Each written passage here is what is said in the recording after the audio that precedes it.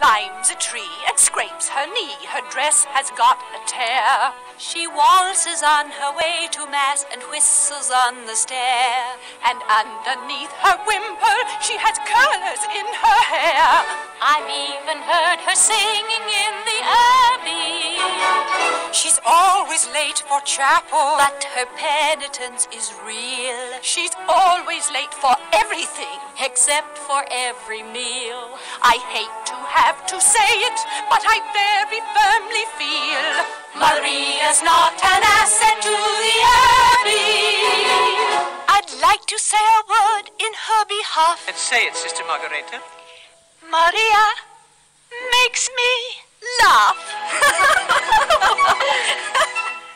How do you solve a problem like Maria? How do you catch a cloud and pin it down? How do you find a word that means Maria? A flibbity-gibbet, a will-o'-the-wisp, a clown. Many a thing you know you'd like to tell her.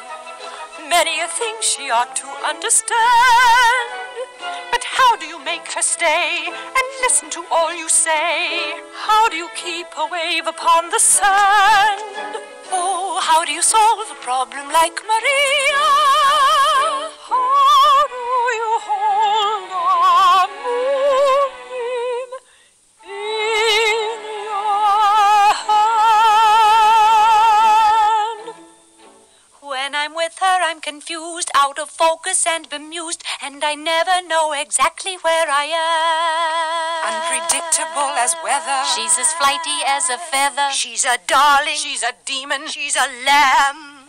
She'll outpester any pest, drive a hornet from its nest. She can throw a whirling dervish out of whirl. She is gentle, she is wild. She's a riddle, she's a child. She's a headache. She's an angel. She's a girl. How do you solve a problem like Maria? How do you catch a cloud and pin it down? How do you find a word that means Maria? A flibbity-gibbet, a will-o'-the-wisp, a clown. Many a thing you know you'd like to tell her. Many a thing she ought to understand. But how do you make her stay and listen to all you say? How do you keep a wave upon the sand? Oh, how do you solve a problem like Maria?